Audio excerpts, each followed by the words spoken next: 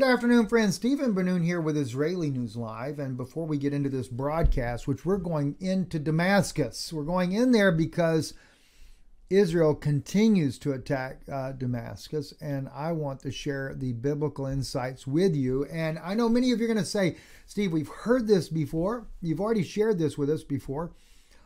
But I found some amazing things, though, from the Dead Sea Scrolls that support what I have been teaching on this subject. So let's say maybe you've heard it before, but you're like, I don't really know if I can agree with that, Steve.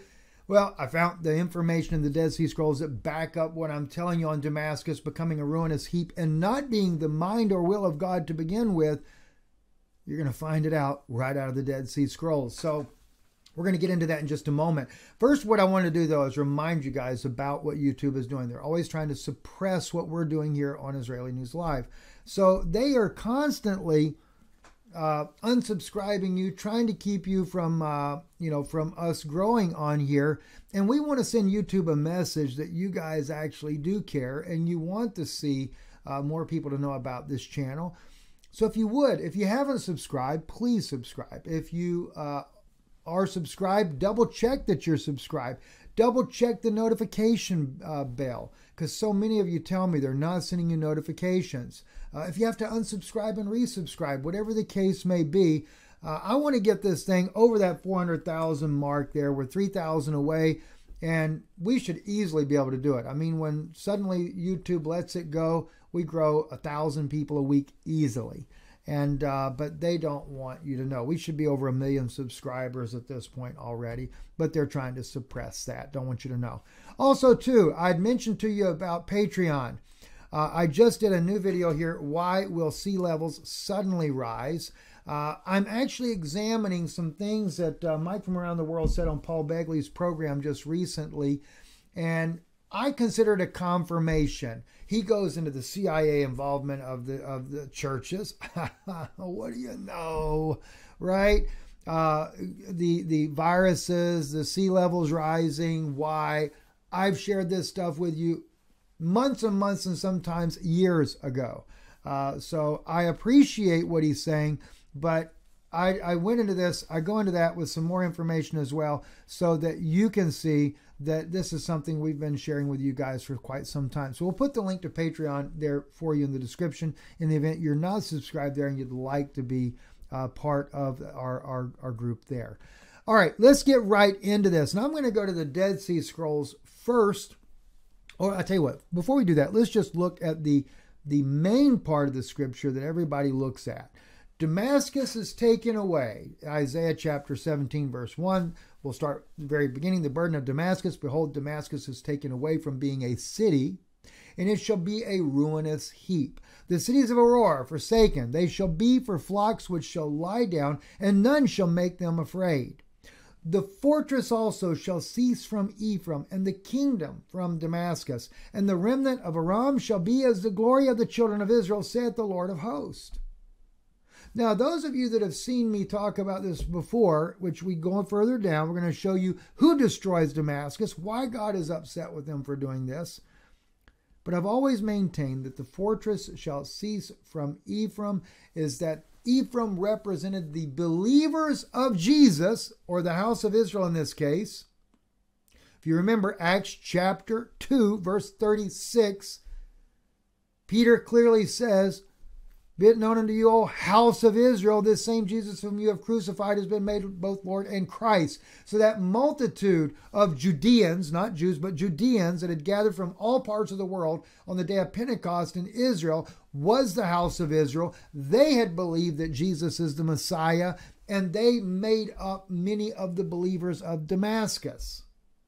We're going to get into the covenant that was made between Laban and Jacob. And so therefore, when Israel or Christians or anybody that is for the destruction of Damascus, you're going against God himself. And he prophesied that it would be done that way.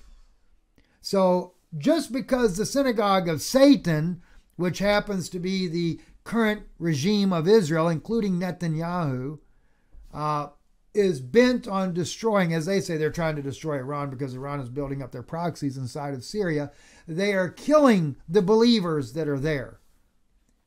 This is why we see these horrible images of, let's see, I don't even know if I even have it up there. Yeah, here we go right here.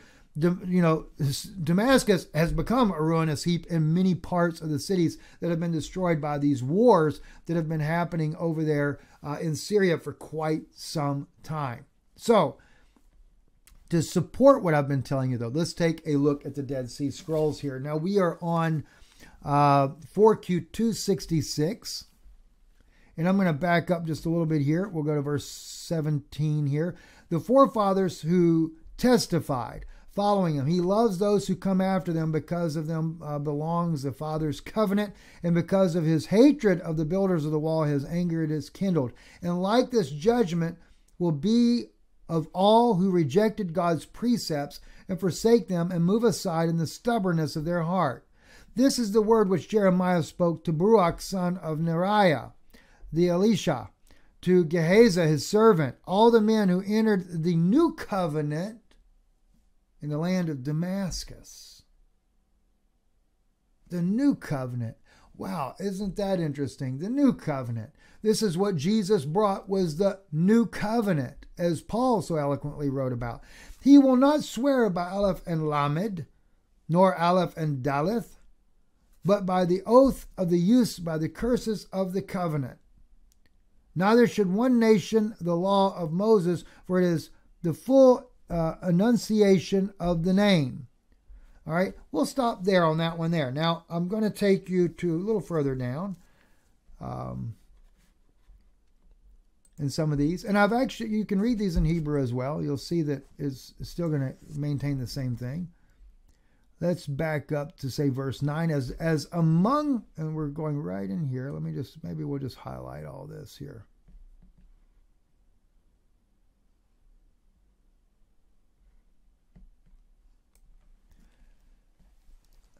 As among the last, for they have placed idols in their heart, and have walked in the stubbornness of their heart.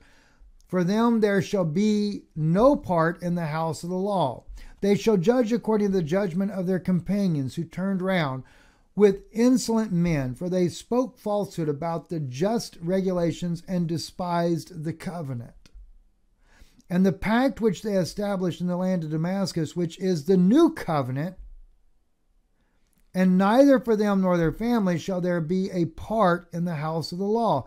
And from the day of the gathering of the unique teacher until the end of all the men of war who turn back with the man of lies, there shall be 40 years. Now notice that teacher, that new teacher, I believe that's speaking of Jesus Christ.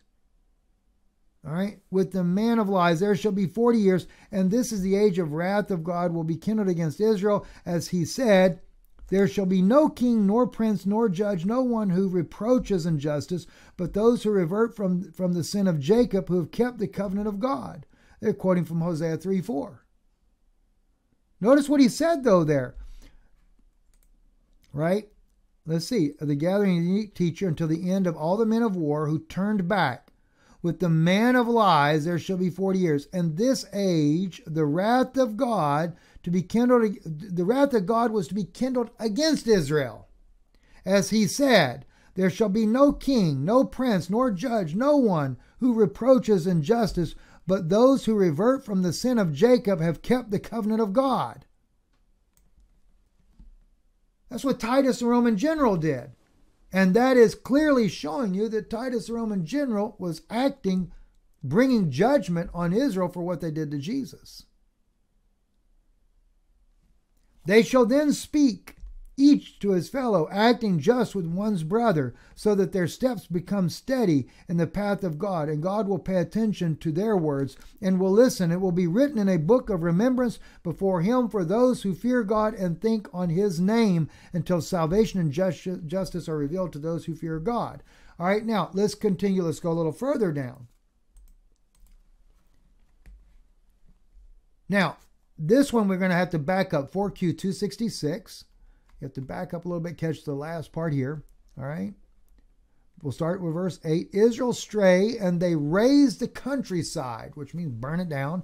For they spoke of the rebellion against God's precepts through the hand of Moses and also of the holy anointed ones. They prophesied deceit in order to divert Israel from following God. But God remembered the covenant of the forefathers, and he raised from Aaron men of knowledge, and from Israel wise men, and made them listen. And they dug the well, as Moses said, a well which the princes dug, which the nobles of the people delved with the staff. The well is the law, and those who dug it are the converts of Israel, who left the land of Judah and lived in the land of Damascus, all of whom God called princes, for they all sought him, and their renown has not been repudiated. Oh my gosh, are you serious? These are the believers. They had to leave the land of Judah and go live in Damascus. And that's exactly what we find in Isaiah here. See, the fortress also shall cease from Ephraim, and the kingdom from Damascus. Why? Because they were going to destroy Damascus. And when Damascus is destroyed, you will have effectively destroyed the true believers that had once lived in the land of Judah, or their descendants in this case. And I'm not saying that Orthodox Christianity of Syria is the right version of Christianity, but the point is their descendants are reckoned in the Word of God. Now, before we go into what happens here and who's responsible, let me remind you, and this is a warning, a dire warning to both Christians and to the Israeli government, Netanyahu, the Prime Minister of Israel, to the President Biden, who will back you in a war that would destroy Damascus because you're trying to target the Iranians. The true synagogue of Satan, or the gathering of Gog, is the current regime in Israel. Now, watch what this says here. We are in Genesis chapter, I think it's 31. Yep, chapter 31. Remember the story about how Jacob had deceived his father-in-law, got all this great riches and stuff. He was living in Syria. Jacob, his wives, Leah was the first one. He wanted Rachel, but he got tricked. Laban tricked and gave him Leah. He got Rachel. He got Bilhah and Zilpah, their handmaids, and he ended up having children by all four of these women. All four of these women are Syrians. Even the scripture says that Abraham was a Syrian. The scripture says that Laban was a Syrian. So in this case here, the Syrian people are in a covenant. They're literally in a covenant. Not a covenant. The Syrian people are, back it up, get my brain to work right here, I apologize. The Jewish people of today are half Syrians as a result of that relationship, because all the matriarchs are Syrian. I mean, that in itself alone we should take into great consideration. So anyway, Jacob is fleeing back to his home country, going back to what we would call the modern state of Israel. He's taken his wives with him. He takes all the cattle that he got. He deceived his father-in-law. Of course, his father-in-law deceived him. So, I mean, it's kind of like payback, right? I get it. But Laban overtakes him, and they're right around the border. In fact, if you were to look at a map there, let me just see if we can pull that up there. Let's see. Map, Israel. I'll just see if I can't. Here we go, right there. That ought to give us a good enough view. Let's just view the image here. If you go right up here, you can see my cursor here near Beit Shean, right in that area right there. It's actually in modern day Jordan. This is where, that was actually part of Syria at the time, by the way. But when Jacob he had left Damascus area, or roughly wherever he was in Syria, he came back down, and right in this area right here, this is where he began to, let me blow that up. It was in these mountains here is where Jacob and Laban overtook him, and they built this altar there. All right, so they built an altar, and according to the scripture, what he says here, and now come, let us make a let me back to verse 43. And Laban answered and said unto Jacob, the daughters are my daughters, the children are my children, the flocks are my flocks, and all you see is mine. And what I can do this day for these my daughters, or for the children whom you have born. And now come, let us make a covenant, I and you, and let it be for a witness between me and you. And Jacob took a stone and set it up for a pillar. All right. Laban says, let's make this altar as a covenant.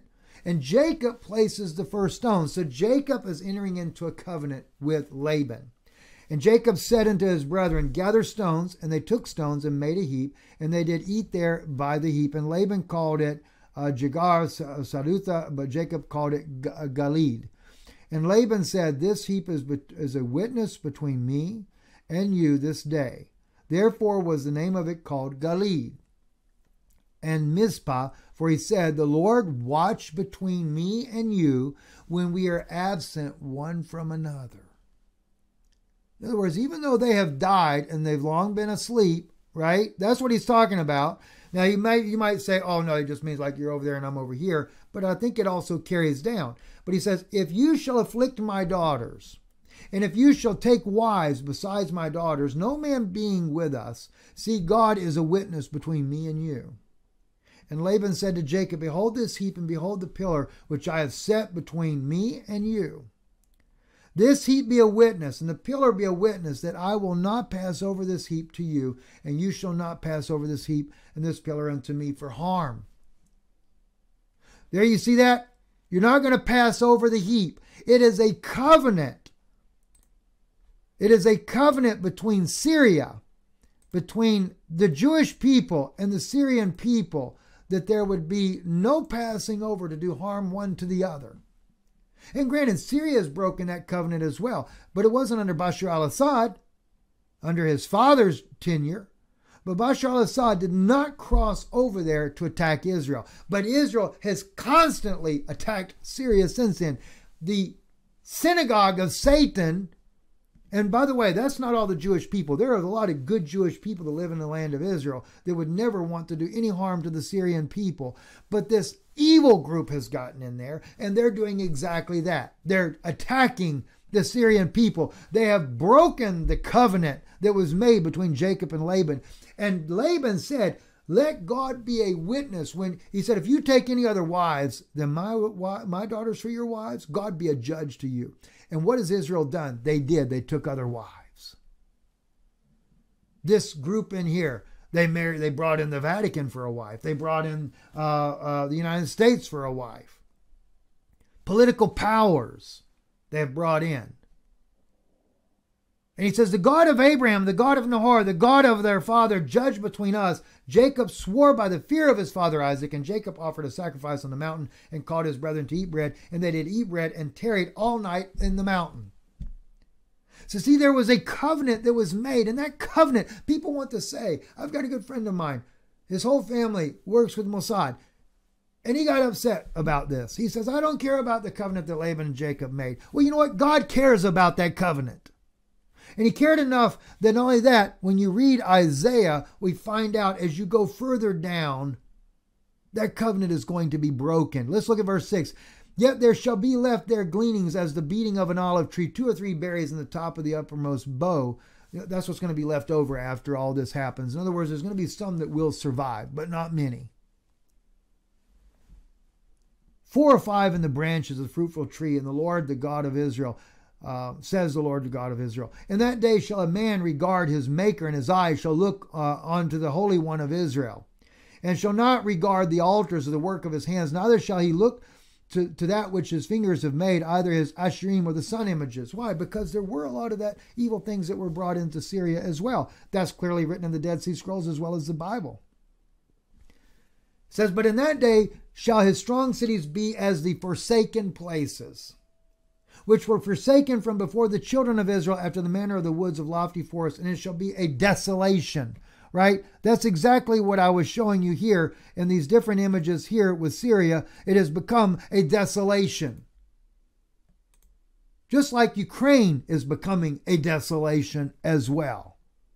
All right, so we continue on, and let's look at what happens. For you have forgotten the God of your salvation. That speaks specifically to the Jewish people of today that are willing to attack and destroy Damascus, the God of your salvation. Ki shechat Elohai Yeshuach. You have forgotten the God of your salvation, O Israel. But it doesn't just limit it to Israel. And you have not been mindful of the rock of your stronghold. Have we forgotten who the rock is? Let's take a look at the biblical scriptures on this here. See, Christ. See? Jesus Christ is that rock. Let me just bring you down here to where we read on here.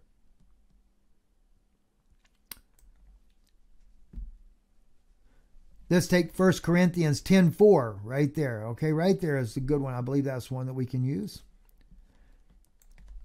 They did eat the same and the spiritual meat, and did all drink of the same spiritual drink, for they drank of that spiritual rock that followed them, and that rock was Christ. Remember, I did a teaching on that, the rock that followed the children of Israel in the wilderness journey.